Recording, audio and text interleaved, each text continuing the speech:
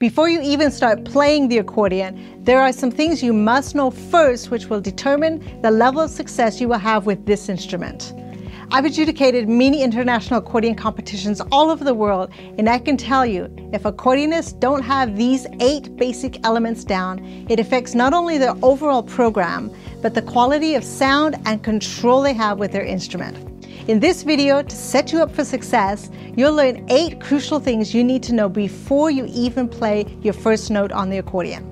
The following clip you're about to see is taken from the Level 1 Core Curriculum series in our online school, Accordion Life Academy. We have lots of in-depth, step-by-step training on how to play the accordion if you'd like to learn more. Thank you for your support, and if you haven't yet, hit that subscribe button and the bell to be notified every time we post a new YouTube video. That helps us continue to bring quality resources to educate, inspire, and empower you to reach your musical potential.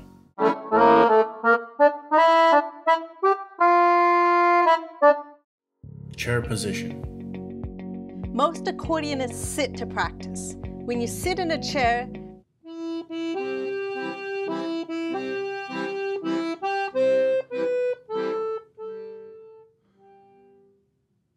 preferably a straight back chair, but a chair without arms or a bench, a soft cushy bench works. Sit on the front edge of the chair with your back straight and your feet flat on the floor.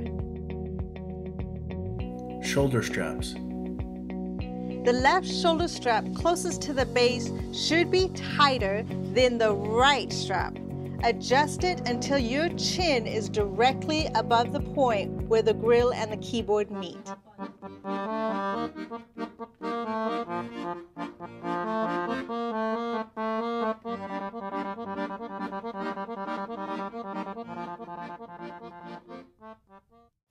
The back strap. To keep the shoulder straps positioned correctly, a back strap is often used. Attach your back strap to the shoulder strap, snap in place, and adjust as needed. Your back strap can be straight across, at an angle, or some like to use 2 back straps. Just make sure the shoulder straps are close to the neck, fairly tight, and that the instrument feels secure against your body. Bass strap. This is the bass strap. To tighten or loosen this strap, move this wheel. In this case, the strap is too loose, so I'll tighten it by turning the wheel away from myself until it's snug. We have much more control when the bass strap is tight against the wrist. Position of the keyboard. The bottom of the keyboard must be anchored inside the right leg. This will keep the accordion anchored in place when you squeeze the bellows. Keep both legs parallel to each other, but not too close. To find the perfect position, use your 2 fists and sandwich them between your knees, keeping your feet directly in line with your knees. With your keyboard anchored, legs parallel, the weight of your accordion should rest on your left leg. Be sure it's not the bellows that take the weight, but the actual accordion casing. Right arm position. It's very important that you have your right arm in this position, never this. If your straps are not adjusted properly and your accordion is too far to your right, it will be hard to maintain a proper arm position. You can use a mirror to check that you are in the exact position as you see me. The left arm in hand position.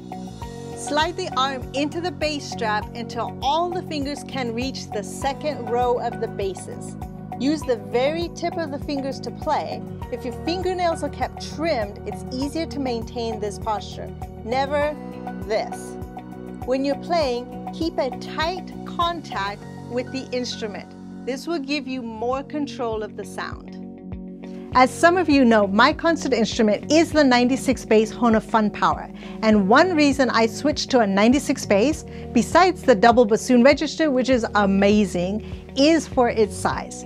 I used to play a 120 bass instrument, but I didn't know there was a problem with that until I was given the opportunity to play a 96 bass accordion. To my surprise, my sound and accuracy improved dramatically. Why? Well, a 120 bass accordion, as much as I loved it, was tall and I'm not so tall. I have a shorter torso. So it laid on me at an angle instead of straight up and down. This obviously gave me a different type of technique, positioning, etc.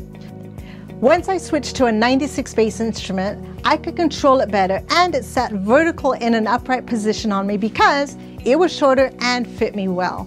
That one change made a huge difference in my playing. So everything we talk about as far as the importance of positioning does play a critical role for how your music will ultimately sound.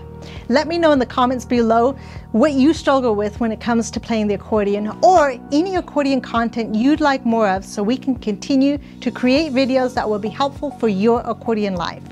Be sure to hit the subscribe button and the bell so you don't miss any of our new videos. I hope this was helpful for you. I did a video on the different types of bass systems and one on the different types of accordions. If you haven't seen these, check them out next. Thanks for watching, and I'll see you in the next video.